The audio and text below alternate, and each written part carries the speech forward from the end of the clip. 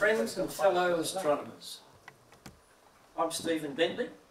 Thank you, Phil, for your previous presentation. I'm a qualified electronics and design engineer. I'm retired, and I'm also from a background of radio frequency design.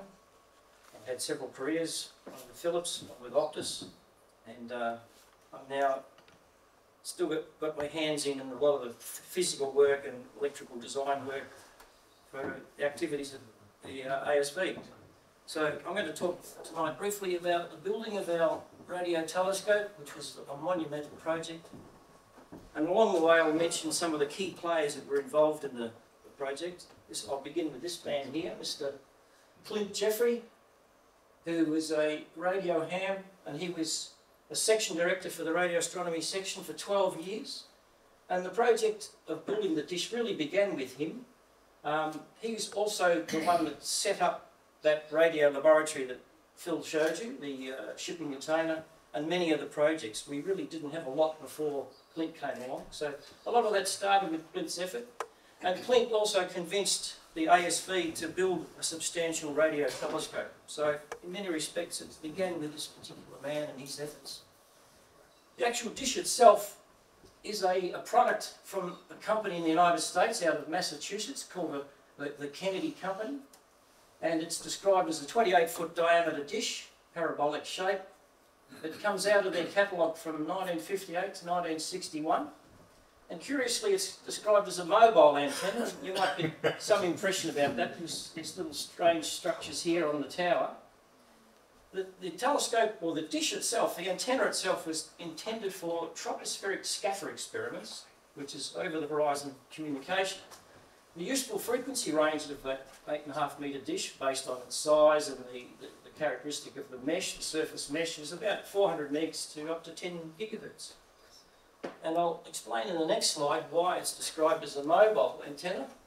It's built together like a Meccano kit, so all the bits and pieces of the dish itself fall apart into a smaller structure, which are designed to fit inside that tower, and the wheels become a trailer to be towed along. The Postmaster General in Australia in the 1960s, which ultimately became Telstra as we know them now, but the PMG bought many of these dishes and they used them for bass strait communication between mainland Australia and Tasmania to establish the feasibilities of those long distance radio links. When they finished that development, the antennas became superfluous, so they put them on the market, and many radio amateurs saw them as a useful thing to buy for the radio amateur experiments. And one such example is here, owned by this man, Mr. Doug MacArthur. That's his call sign, VK3UM. He's passed away sadly, but we didn't buy his particular dish. We bought one from another fellow radio ham, Mr. Rod Letts. He's also passed away sadly, and he lived on Turner in Melbourne. And the ASV purchased this particular dish like that in February 2013. So you might argue that that's when the dish began its physical construction. Here's another key player in the project, Mr. Peter McGowan, a mechanical engineer, now retired. But back then, on the 20th of May, he was still employed, but he's a member of the ASV, and he offered up his mechanical design expertise to develop the tower structure to control motion control of our dish. And this is a rather historic photograph that I took from the ASV's club rooms in Para Street in Burwood, and he's explaining his design concept for the control of the dish to the rest of our radio astronomy section, which was a great evening. We had several sessions like that. There's a couple of Peter's design drawings. There's his name down there, July 2013. So Peter started fleshing out very significant details of his plan in pencil and paper. And there's another design there. And he based it on an altitude azimuth configuration, very similar to the Parkes radio telescope, with a motorised lead screw, that's that jacking screw there, to do the altitude adjustment, and a turret motorisation to do the azimuth. And the tower was to be a substantial structure, 1 metre in diameter, 6mm thick steel, bolted to a bolt cage that was suspended into a concrete foundation, quite a substantial foundation. Peter designed the wing loading of this structure as if the dish surface was solid. So we've got significant margin in the wing loading characteristics of the dish. Peter took his design calculations, which was all stress loadings and so forth, to his company, and he had it independently reviewed by the fellow in staff that he worked with, and they signed off on the design independently. So that was another due diligence process that Peter went through. Peter's hand-drawn sketches were then later converted to some very nice, substantial, computer-aided design drawings by another ASV member, Eddie Vandenberg. And this is just a couple of his drawings of that particular CAD process. Here's another interesting snapshot that I took, or someone took. I didn't take it, someone must have taken it. It captures quite a number of other key players that were involved in the project. There's myself, of course. We had Robert Arrowsmith in the background. He was also a section director of the radio astronomy section, and he's been on the scene for many years. He was involved in the early stages of that radio astronomy section build-up and a lot of the project we have today. And he also assisted in the development and building of the dish. A lot of hands-on work from Rob. The man in the middle, Mark Zuccaro, he's our current ASV club president. But at the time of the building of the dish, he was greatly engaged with the Bendigo City Council, dealing with all the planning applications for the foundation and the permits to build the actual tower. And that took something more than a year to organise. It required also soil samplings and a whole lot of reports to be generated, as you can imagine, with planning permits. And here's another two key players that I should mention. Chris Rudge on the left and Ken Lamarquand on the right. Ken was the club president at the time when we purchased the dish, and so he had to prove the sign-off of the expenditures. So I've made a note that he was a significant player at the time. Chris Rudge later became club president, but also during the process of the development of the telescope, he was vice president. But he had a lot of effort involved in the companies that we sought to do the manufacturing of the tower and the mechanical parts. So he was a great driver of that side of the development. Thank you to Chris and Ken. To do our due diligence right at the very beginning, in 2013, I helped prepare this system specification, a 5-page document which was then ultimately signed off by myself, Peter McGowan, the mechanical engineer, and Clint Jeffrey as the radio section director. This was done so that we specified what we wanted the telescope to look like, its electrical, mechanical specification. And this is just 1 page of 5, as I mentioned. The document included compliance with all the appropriate Australian standards, electrical wiring, mechanical configuration, and occupational health and safety. This diagram here is a block diagram of the electrical control system for the motorisation of the telescope. I won't dwell on too many details here. There's a couple of things that I wanted to mention, that there's 2 computer systems, the workstation and another computer system here that is dedicated for the sole purpose of controlling the motors. So it's a 2-computer system. This one's got the planetarium software, and there's a need to communicate between this computer, of course, and the motorised control computer, and that's where another key player came in, and he's here tonight. Thank you, Craig, for your great work. Craig Boyd, who's our Linux expert and helped prepare that communication, and a very valuable contribution by Craig. This is the power cabinet that shows you the control system for the motors on the telescope. There's the main computer that does all that dedicated motorisation control. And the equipment here there's the altitude and azimuth boxes that go directly to the motors. And they're called Movitrack devices. And they come from a company called SEW Eurodrive. And we've used all of their products, the motorised control system, plus their motors and gearboxes. And they gave us great support. They have a factory out at Airport West, I think it was, in Melbourne. Factory and offices. Phil and I spent time there with some training exercises. And when we finally built the telescope, they had a great deal of ongoing support, particularly with Phil, getting all the software bugs sorted out. Although they have that company in Melbourne, their parent company comes out of Germany. And Phil designed this cabinet and all the appropriate equipment that we needed in it. And, but it had to be constructed by a qualified electrician. And that's where Mr. David Rolfe came along, another member of the ASV. Obviously, all of these volunteers devote their time and effort to construct something like that free of charge. So, another great key player in the group. So, begins the construction. Here's an image, a historic image of where we start to dig the foundations for the concrete slab. That happened on the 27th of January 2017.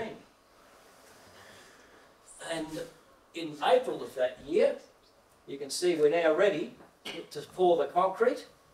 The hole has been dug.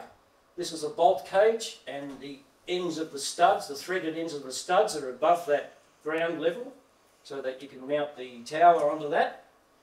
The bolt cage anchors into the concrete slab, as you can see, and then there's these orange conduits which go up inside the tower and also into each side wall of the foundation.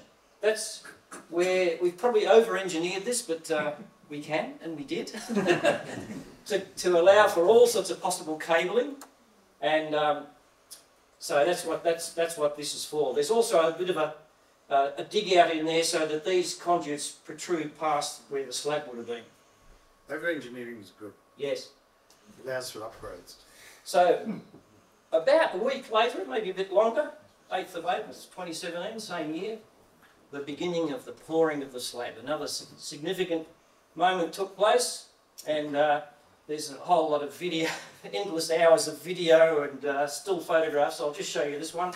It took 3 cement trucks worth to pour the cement, and that's about 23 cubic metres, and that's a total of about 55 metric tonnes of concrete once it's set. I prepared this diagram, which is part of a as-built documentation package we're putting together, and it shows you a plan of the site. You've seen the photographs that Phil put up earlier. So you've got the radio lab over there. This is north to the left, and that's the compound where the dish is. So it's showing you the extent of the underground earthworks that's involved, and the orange lines are obviously conduits that go between where those outside the concrete slab. We have these 4 pits, access pits that are below ground. So the conduits come out of there. 3 of them head over towards the lab. One of them here is for the main AC power that powers the lab, as well as power up into the motorised control system for the dish. And the other 2 are for radio cabling and optical fibres and whatever. The one on the south side doesn't have any electrical connections to it yet. It's a spare. You'll also see these blue conduits coming out of the pits, and that's for water drainage. On that eastern side of the compound there, we've got this drainage channel that regularly floods and drains away the property. So that's where we drain off any excess water. And it's worth showing you now a cross-sectional detail of a typical drainage pit. I think it's interesting to see these sort of things. The trouble we went to. So on the left you can see one of those underground conduits that come out of the pit, and this is where cabling would go up into the tower. On the other side, the cabling would come from the radio astronomy laboratory, and as you can see there's a general rise in height of that, so we're about 1.3 metres below the surface here, and eventually that comes out at the surface at our radio lab. So any water that would appear into that conduit will eventually drain back into the pit, and below the pit is a sump, and so water in the bottom of the pit will then have another path. That's those water pipes. This is the 90mm water pipe with a downward slope towards that water channel to take the water away from the pit. In case that ever silted up, which it has sometimes done, we've got a secondary drainage path, which is this screenage layer based on large size stones, typical sort of thing, and that enables another secondary path for water to drain away. So far we've never seen these things with water remaining in them for any length of time, have we, Phil? So the drainage system appears to work quite well. And to put it into perspective, there's a picture of myself standing inside one. I think I've got a draw cord on there, so we're at the stage where we're starting to pull some cables through. And that's looking down into one of the pits. You can see the conduits and the sump at the bottom and the water drainage pit. And these are quite substantial structures, and they're quite deep, totally about 1.5 metres deep. They were all dug out by hand, by volunteer labour, mostly this man.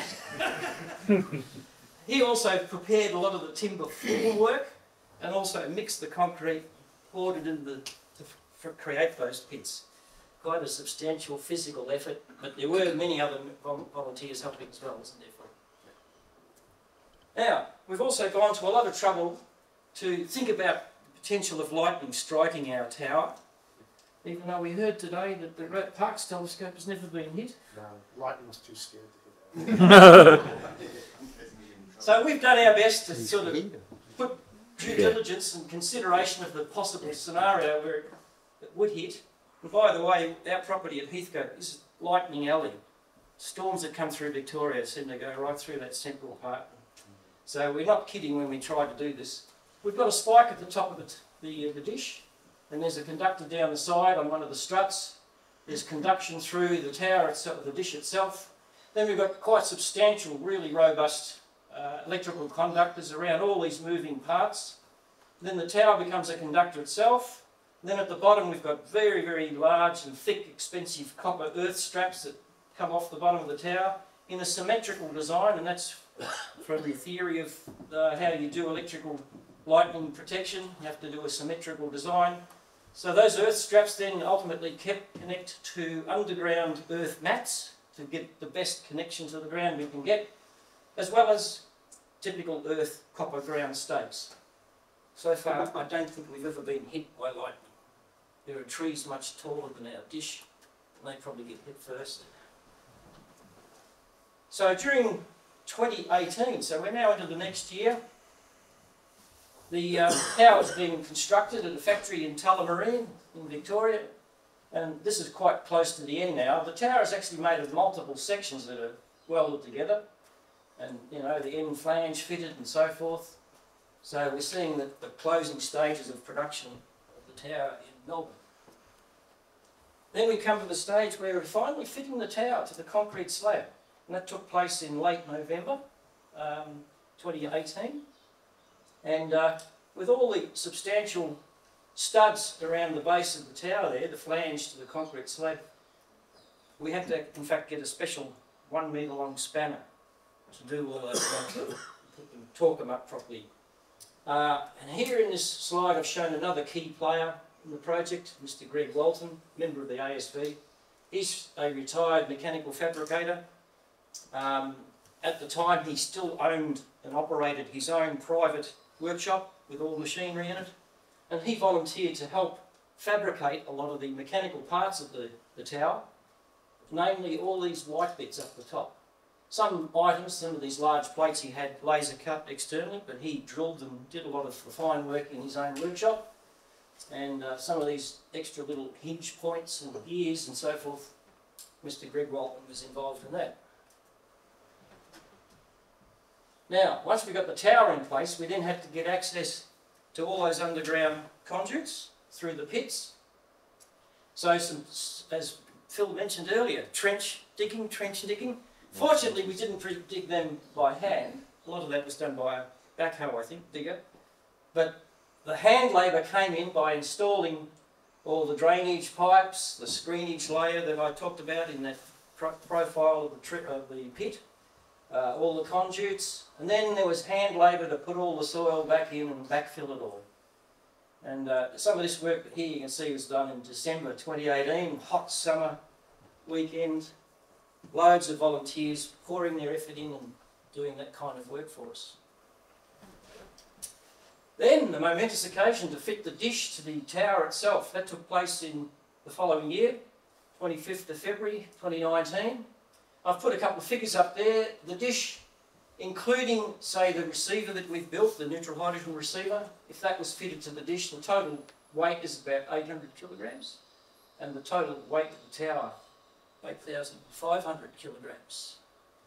Now, if you ever plan to build a telescope of this size for yourself, here's a rough estimate of what it might cost you. You just answered the question I was going to ask. So I've put a summary here of the sort of things that we've had to spend as an ASV non-profit organisation.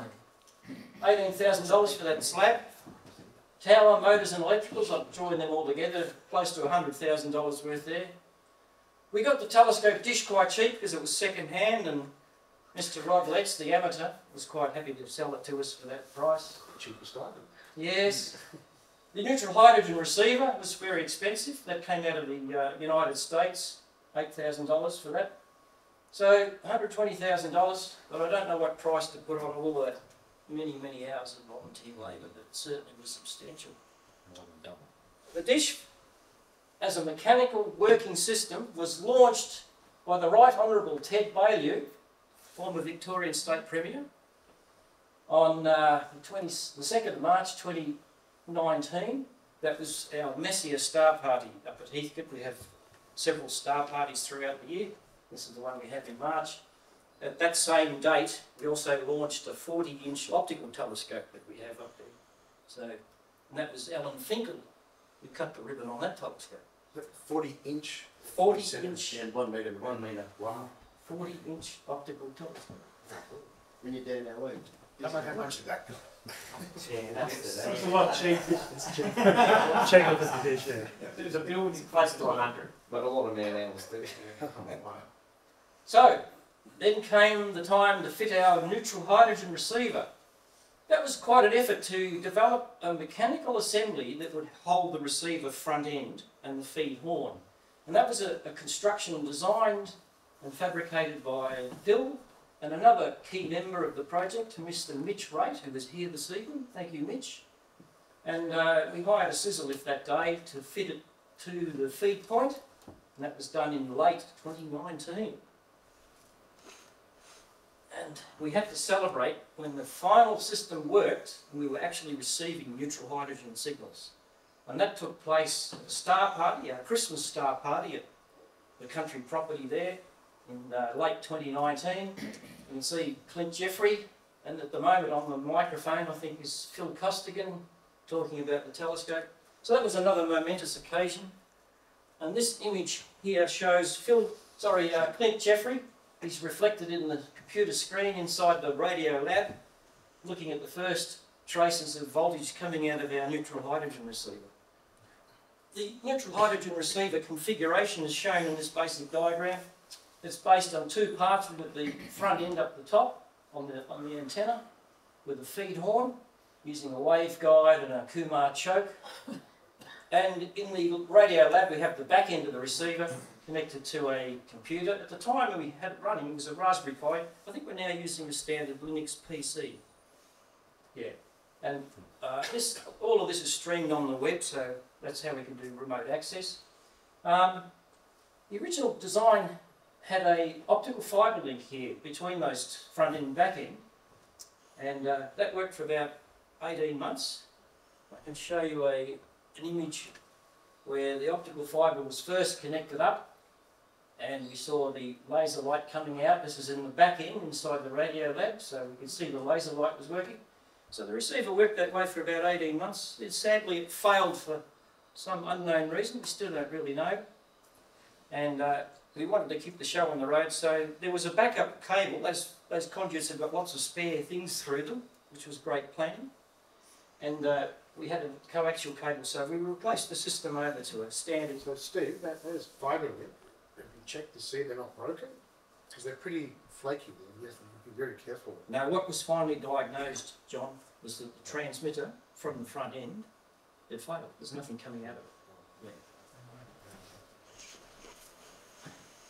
Yeah. Now, another little drama we had along the way was discovered by Phil Costigan during a routine maintenance program that we had on the dish.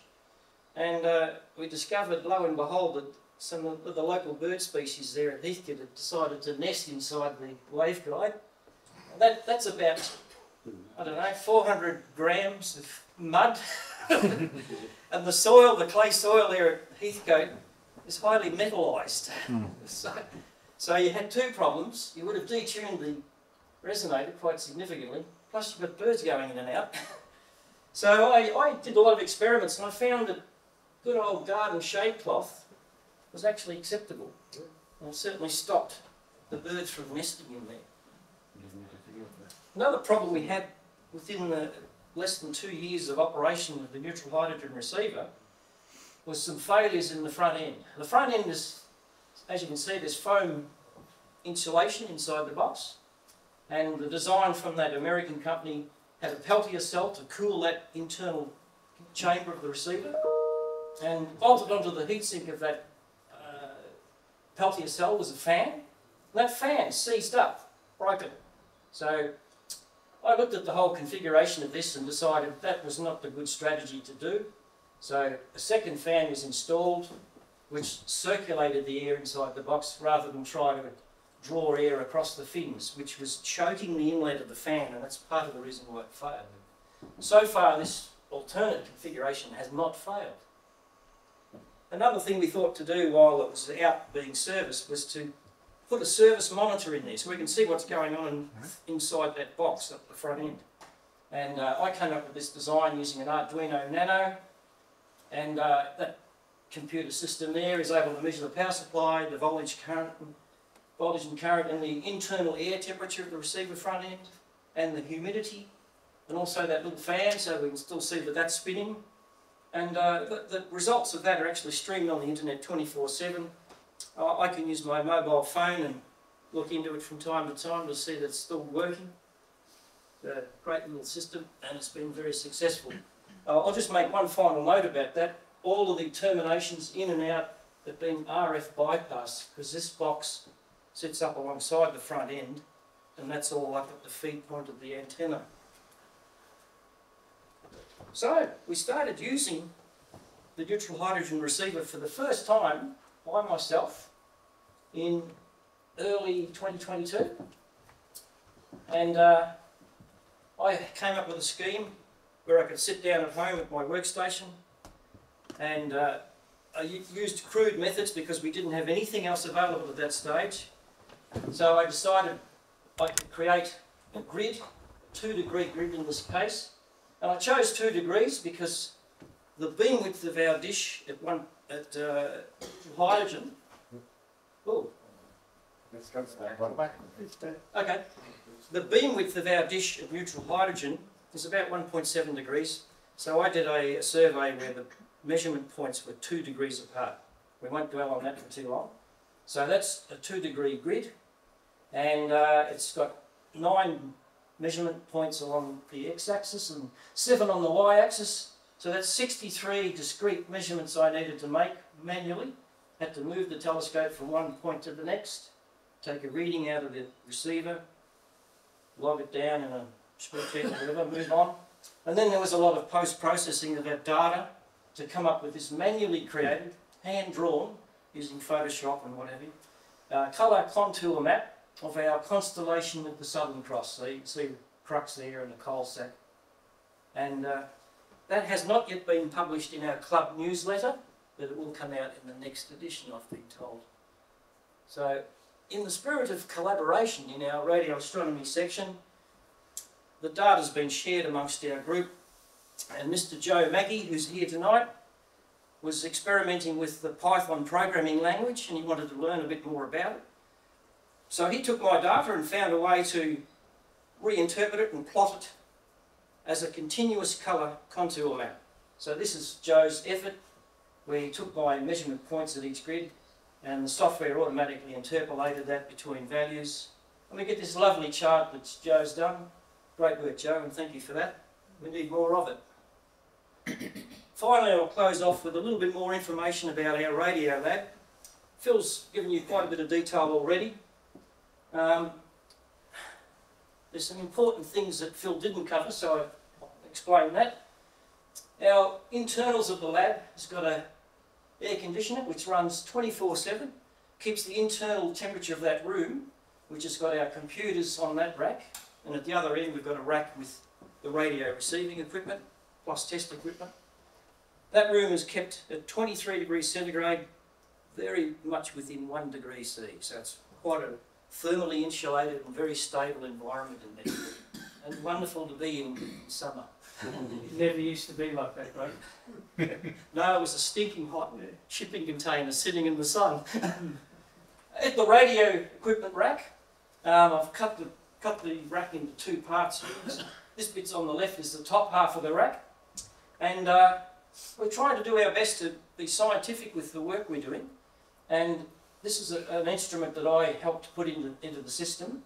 It's a off-the-shelf Hewlett-Packard GPS-disciplined reference clock and master oscillator and 1 pulse per second time reference.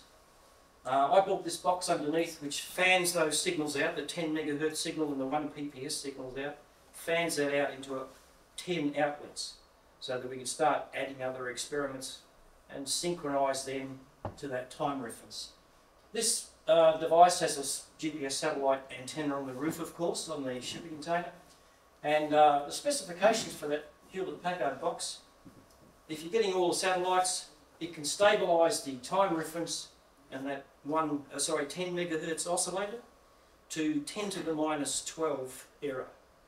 If you lose the satellites for any period of time, inbuilt programs in that device knows what to do to correct for those errors. So the worst case you would see is 10 to the minus 10. So it's not a bad thing. We should be time stamping all of our measurements, and then we can correlate that with possibly the professional astronomers. Below that is the back end of the neutral hydrogen receiver that we've talked about earlier. And then there's some other wonderful things that the club has just recently acquired.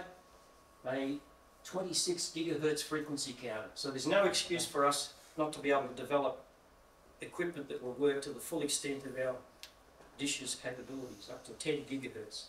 And below that is another wonderful instrument, an Agilent S-parameter 2-port network analyzer that goes up to 3 gigahertz. I think you can understand the significance of that, don't you? Got one installed in the Yeah. Now, I saw that. this is second hand, it's several years old, it still works extremely well because the Hewlett-Packard and Agilent manufacture these products to very high standards. That will do lots of things for us. It will help us measure the tuning of an antenna. We can develop filters, amplifiers, and you're getting a laboratory grade assessment of that equipment. And when I worked at Philips in my first career, we had one of these and it was worth $100,000 back in the 1980s. You could have bought a house for that. Mm. So the other thing we've done, at the vestibule, the entrance, when you step inside the shipping container, we've got a Faraday cage with a proper beryllium copper fingers around the door, a proper lockable door to really seal that off. Next to that we have our gland plate, and we're doing our utmost to sort of allocate positions on the gland plate, label them properly, cable trays that go outside the lab. So we try to do things to high standards of construction. That'll be it for me before I close. You can see that the project took from 2013 to when we started getting assessments of neutral hydrogen. That was a span of about 6 years. But there was things earlier than that.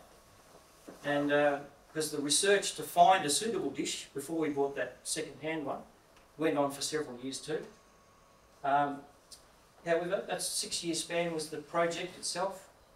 We've still got lots to do. We've got to really tidy up our receiver a lot more. And there's a lot of exciting things that we've learned today that will help us do that. So I'd like to thank all the volunteers who helped along the way, and my sincere apologies to any key player that I might have forgotten. Thanks very much, John.